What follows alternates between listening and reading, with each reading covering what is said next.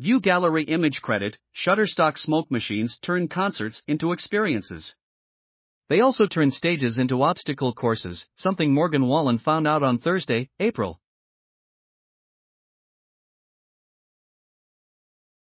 20. During the April 29 stop on his one night at a Time World Tour, Morgan, 29, performed Heartless to the crowd gathered at the KFC Yum Center in Louisville, Kentucky.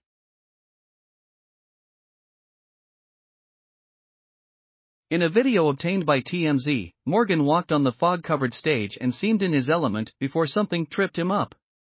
From there, it looked like Morgan would recover, but instead, he took a tumble and vanished in all the fog.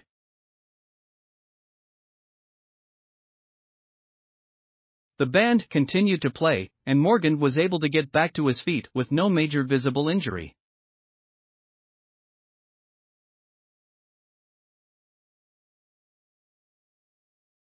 TMZ adds how Morgan didn't miss a note.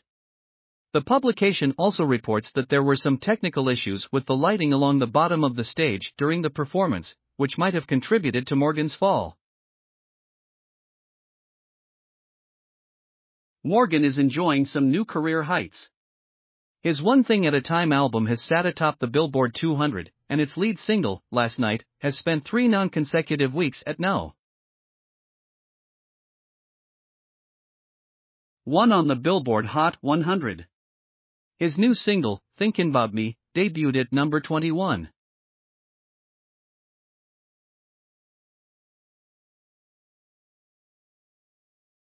One Thing had the largest streaming debut of any album so far in 2023, according to Spotify, per The Guardian, a stunning accomplishment for a singer who first gained fame when he appeared on The Voice in 2014. Shutterstock That rise was threatened in 2021 when a video showed Morgan drunkenly shouting the N-word at friends. His label put him on indefinite hiatus. CMT pulled him from their platforms, and he was disqualified from the 2021 Grammys and 2021 Academy of Country Music Awards.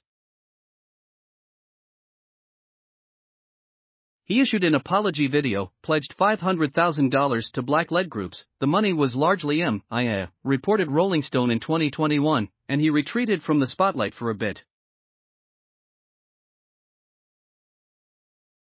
However, Morgan didn't seem to suffer much at the bank.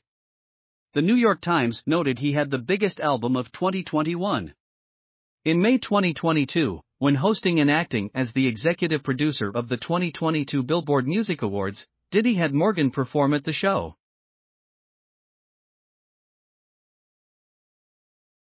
As a musical family, none of us are saints, none of us are without things that happen to them in life, he said in an interview with Billboard. So one of the things I'm doing directly is uncanceling the cancelled. That's breaking news because people haven't been about uncanceling. But canceling is a trend that needs to stop. Click to subscribe to get our free Hollywood Life daily newsletter to get the hottest celeb news.